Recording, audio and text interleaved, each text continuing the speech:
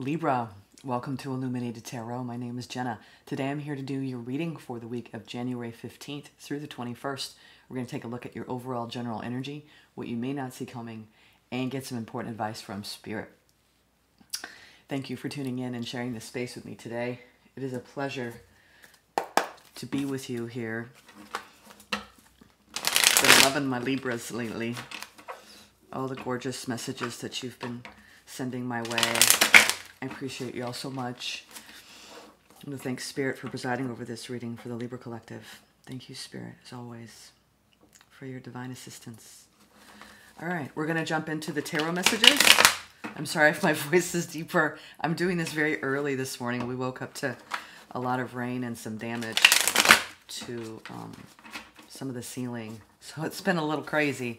Mother Nature. It's been a very wet season here. All right, what's happening for you? I pulled some beautiful pre-shuffled oracle messages. I can't wait to share those with you as always. I like to sit with the energies with the oracle a lot of times. But as you know, you've watched me switch it up. I do it on screen, I do it off screen. It's just whatever the energies pull me toward that week. All right, what's happening for y'all? Third week of January. This is for Libra, Sun, Moon, Rising, or Venus placements. Please only take what resonates, okay? As this is a general message. Yeah. Okay. Recent past, Six of Cups. Judgment. Ooh. Ace of Cups. Wow. So a lot of you decided, I'm going to give love to this bond. A very important bond to you. Someone you could have known since childhood. Could be a family member. Could be a lover. Somebody that you just decided, you know what, we have a lot of memories. I'm going to hold on to this. I think I'm going to clarify that Judgment card, though, in the past, but you did make a major decision to give love. You opened up to a new soul contract, or decided to renew a contract that was existing. Right? You may have had that on the line. I think that was the last reading where it was kind of touch and go in a connection. Near future, Knight of Wands, the Nine of Pentacles, and Strength. Wow. Moving forward. Really working on your abundance and your prosperity. Whatever you're doing out in the world, it's making you feel a lot stronger in your sense of self, in your own empowerment, moving fast forward. I think you might even be creating a lot more abundance more rapidly than you anticipated, or the opportunities are there. We're going to clarify these in a moment, but I love what I see. Justice. There you are, Libra. Yep. Something's coming back into balance. Something's coming really back into balance in your life. We're gonna clarify these in a moment. Ooh, opportunity. You might have stepped up in your own emotional maturity and surprised yourself recently on how you handled a situation. You could have been in an environment where there was a lot of going on around you emotionally, but you stayed anchored, you stayed centered. Maybe you're practicing how to be more self-aware. That's what I'm getting the vibe off. Wow, Queen of Cups. All right. Oh. So I'm seeing a match here, King and Queen. So the challenge is the relationship itself, or something about, we're going to clarify these because I can't really guess what's going on until I clarify, but definitely some sort of relationship is on the mind this week. Queen of Pentacles, and stabilizing it, okay? Putting energy towards stabilizing it. All right, this is looking good. Looking good, Libra. All right, so I decided this week that I was going to take Anna Stark. She's wonderful. I think she's Australian, but she created two beautiful spiritually minded decks. I decided, you know what, it'd be fun to use, the same person, two different decks. This comes by way of the Sacred Power reading cards, and the other one's Sacred Spirit reading cards.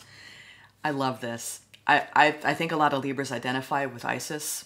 A lot of you have her as a spirit guide. She is a powerful priestess. Many of us, I know a lot of you are like, yes, Isis is my jam. She's my woman. She's my choo. You know what I mean? Like, we're fierce. Some of you maybe even have Isis tattoos.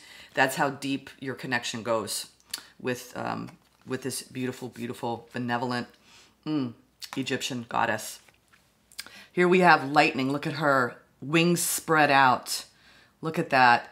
Isis is here to open your heart to receive true love and healing through empowerment and movement, okay?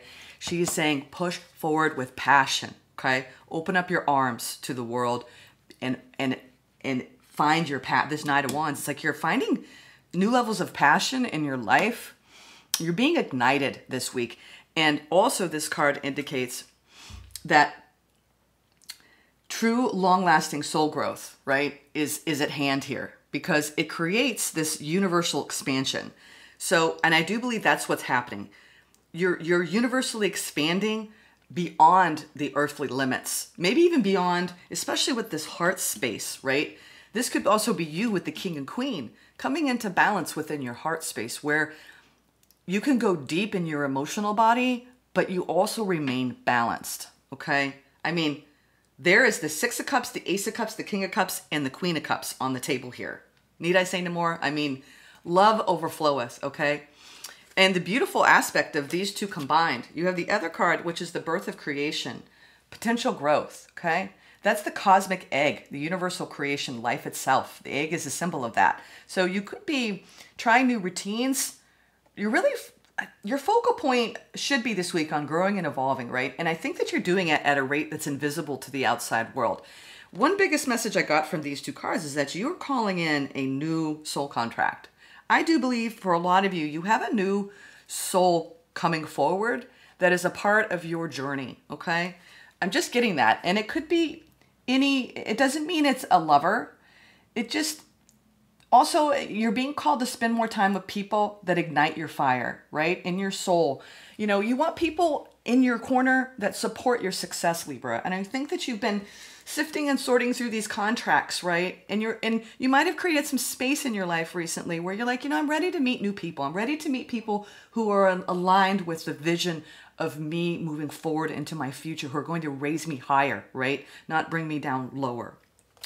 I love the messages that I got from this. I mean, a lot of you too are pregnant or want to get pregnant this year. We talked about that in your annual. And this is that womb, right? Focusing on the family matters, right? Fertility, all of those beautiful things, and being assisted by I mean, this could very well be like the creation of a baby, right? The lightning and the birth of creation. So I'm seeing good things, good things. All right. Or a lot of you already have family, and that's just a big part of your focal point throughout the week is nurturing your children, nurturing your family. All right. What's this Justice? Eight of Pentacles, Six of Swords. Yeah, a lot of you putting a lot of hard work, moving past maybe an emotional situation in recent weeks. Six of Cups. Some of you are opening up. You might have left some childhood bonds. Like I said, there's some opening up here. So you can allow new bonds to come in. Ooh, I just saw a card in here from a different reading. I apologize. Sometimes they fly in. And sometimes they're pertinent to the message. And then they get lost. I apologize. Well, that one wants to stay in the deck for now. It'll come out when it wants to. Okay. Let's clarify the Justice. So, I don't know if I cleared the deck. Justice. Why is Justice here? This is you stepping into your power. So let's clarify. Ooh, Ace of Wands. Wow, Page of Swords, Nine of Wands. Yeah, you know, you may have had, and this has to do with a soul bond. It could be anybody in your life, but someone that is very important to you in your growth. Someone that is a predestined contract. And whoever you're thinking of, that's the person that we're talking about. The Ace of Wands, this is, you know what, I still want to give a lot of my energy to this, okay? Despite there being, I'm a little bit weary, right? I'm a little tired, but I'm going to sit here. I'm going to, the Page of Swords, they're learning, right? This is an apprentice. So you could be learning that, you know, in order for you to have the passion that you want to move forward in a connection or in your life in general, you're reserving your energy, and it's almost like, it really is. It's like, I was a big fan of Bikram, and I still do it from time to time. Not as devoted as I once was, but he calls it, you know, yoga as filling up your gas, going to the gas station and filling up, right, the energy. So Spirit is saying this is about, in order to come back into balance, you know, and feel like a Libra, you need to periodically, right, fill up your tank. And that comes down to taking care of your body. Libras have a very sensitive ecosystem. I haven't met a Libra who doesn't have a sensitive body. When it comes to when it's out of whack, you just feel out of whack emotionally. So I don't know why I'm getting this, but I'm getting like this really ground in the practices that increase your vitality, that increase your energy, okay? Because you've been in a battle of some sort and you're still learning how to practice your self-care while you're going through this. Some of you are going through a literal legal battle. Others of you are just trying to come back into balance with self because the emotions have been a little bit, woo. You are fired up though. It's like, I still have enough energy, Jenna, you know? I have plenty of energy. I'm still learning what I need to do in order to maintain the passion, right? This ignition that is happening this week. It's like you're going to take that. I feel this whole like something's going to happen where you just feel like, wow, I don't know where that energy came from, but it feels good because I've been tired. I've been drained lately. All right. Why is the King of Cups here in your opportunity? These two want to come out. Ooh, Queen of Pentacles, Knight of Cups, Page of Pentacles. Yeah, this is the energy of I'm still willing to learn about what I need to do to bring as much love into my life that creates stability. I mean, your opportunity this week is to focus on your own stability, focus on what you can control, right? And that is really being guided by your heart space forward in whatever you're investing in. If you're giving your energy to a friend, to your work, wherever you're giving your energy, this is about bringing your heart fully in it. And if you don't, it almost is like, if my heart's not in it, it just doesn't feel the same. And I do believe you're deepening. A lot of you are having such a huge blast of like heart awakening. It's like an ongoing energy throughout the month of January. And I'm not sure why in particular this month is the month for that, but something is breaking your heart open. And it's like the more you give love to other people, the more you're receiving it back. It's a beautiful energy. It's actually, it blows me away how unconditionally love-driven and emotionally mature the Libra collective has become on their journey. Why is the challenge the Queen of Cups?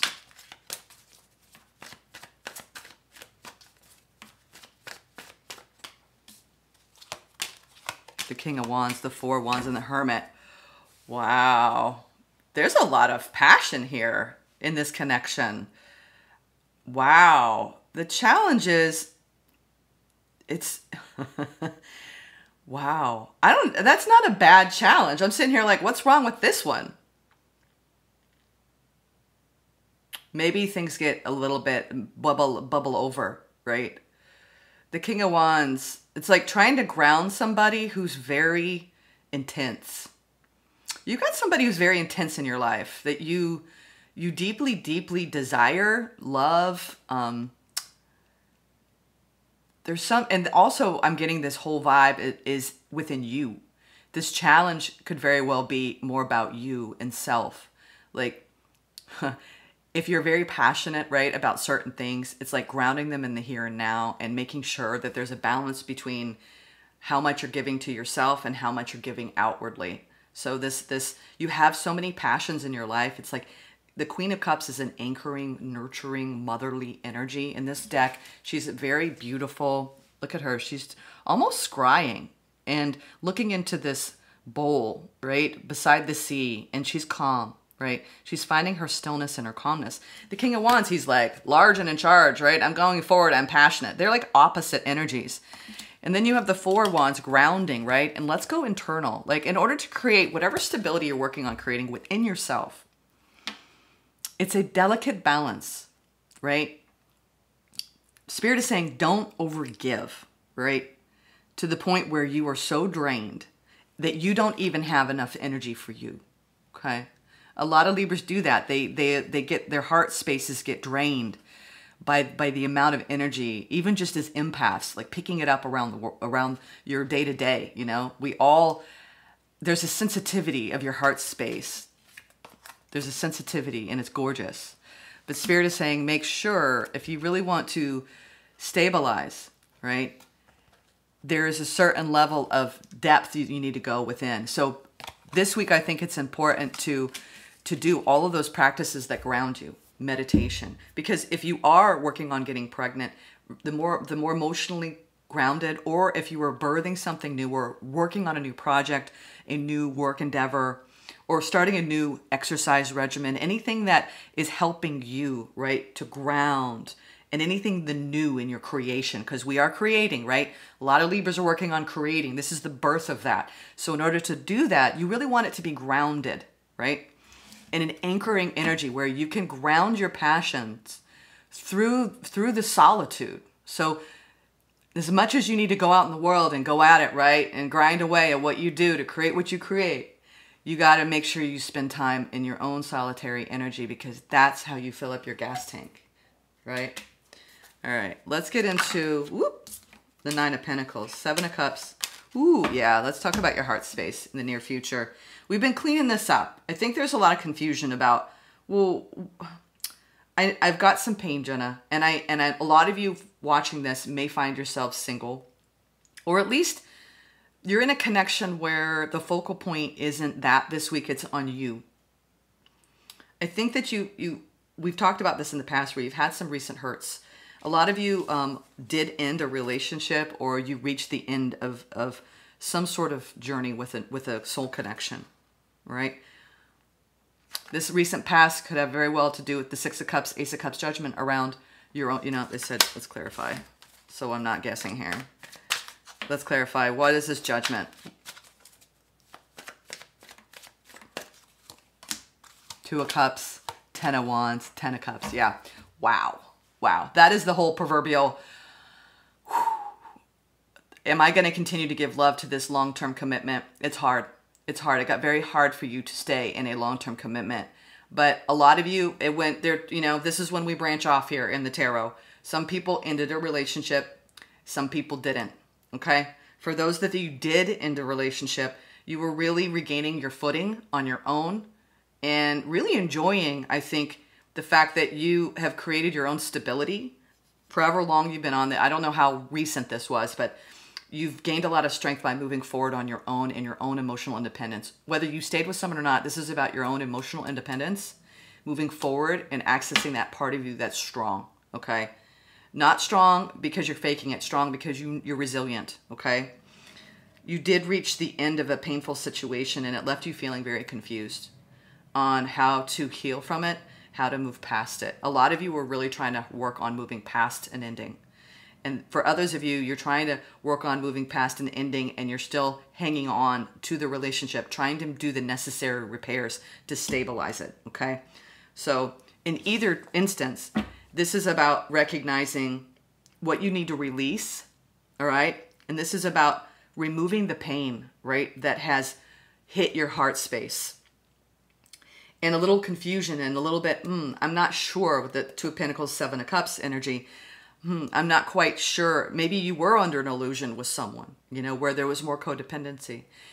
Maybe now you're trying to figure out, okay, how do I entangle from this enmeshment that I had with this? My life was wrapped up in this person, okay? This is about emancipating yourself from a connection that ran its course. Others of you, you are sticking by this connection and you're working through, as confusing as that situation was that led to a breakdown and a potential ending, you're still working through that. But out of it, your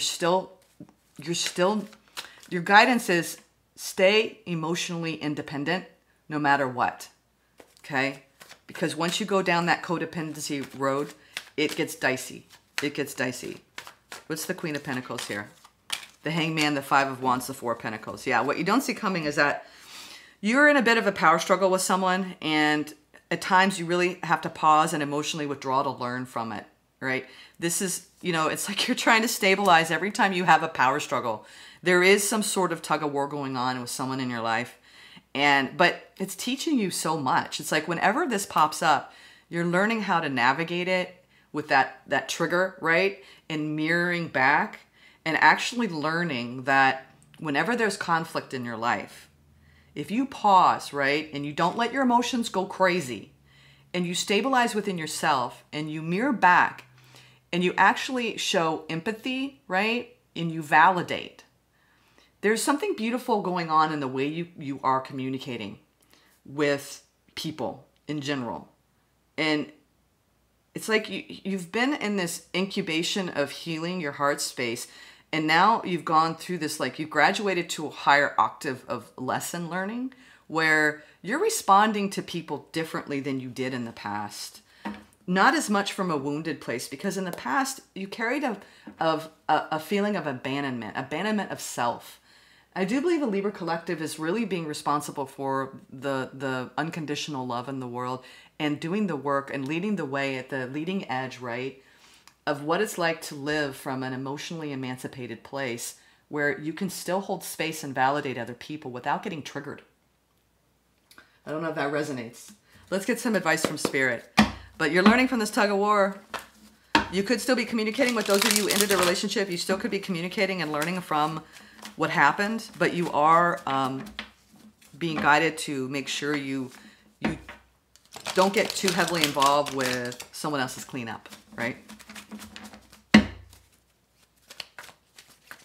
All right, what is the advice from Spirit? Yeah, Five of Wands, the Devil. Wow, a lot of you, wow, I'm surprised to see the Devil. I wasn't expecting that. It's like there's this, like I said, you can respond two ways when it comes to conflict, Libra. And I think you're learning this about yourself. Wow, I can respond from a triggered place and I could make it worse, right? And I can just, right, give him my fury because Libra's got it. I mean, Libra, never fight with a Libra because they make the toughest litigators in the world. You can argue your case from every freaking angle.